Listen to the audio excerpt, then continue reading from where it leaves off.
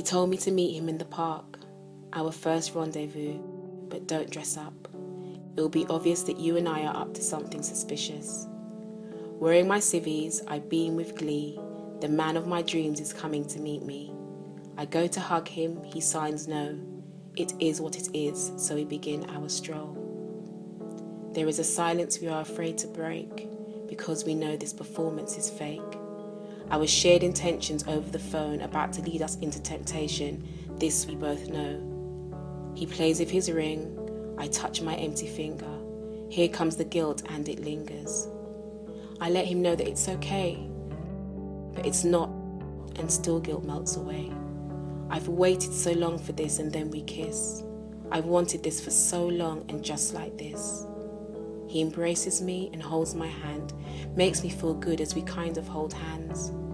We stroll around the park and watch the sunset. It's getting dark.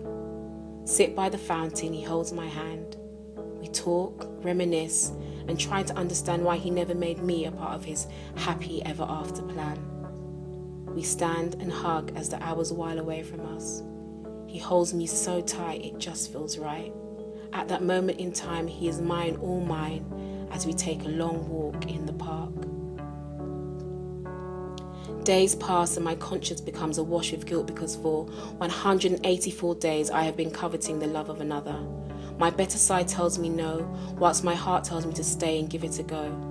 He was yours first, says a voice in my head, when really and truly I have no right to his love. I know this, but I can't help it. It's something about the way he looks at me, makes me feel as though he loves me, sees only me. Something about the way he laughs at my jokes, and please don't ask me again what it is. It's just him and I want him.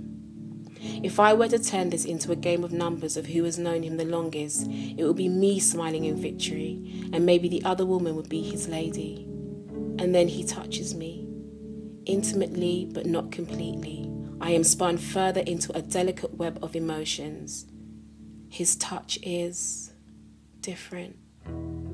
He looks into my eyes and we further fantasize. Reality will not happen tonight. Stolen time is now up. I'm buzzing from the magic of his fingers. I wish the feeling could last all night. Are you still with me? I'm trying to make you understand I want that man for all that he was then and all that he is now. And so we go on until the day comes and he says, stop. No. The dynamics of this relationship is unclear. We stand on an even stare. Sometimes. He is firm and in control, and yet we can switch roles and he becomes the wandering soul. Elements of destruction will lay before us if one's heart should bust and scream the truth of a love filled with so much passion and lust. I trust you're still with me. This love full of tension, heartfelt and forced rejection. I know you're confused.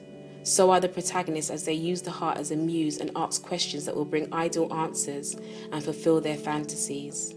What is this thing flung onto the page in what seems like a blind rage? It's the context of my beating heart, the mapping of my loving soul. I breathe in and out, and I promise to love me and lead this fiasco which is me and he. But there's no need. The natural elements are separating us again, and our destination is not each other.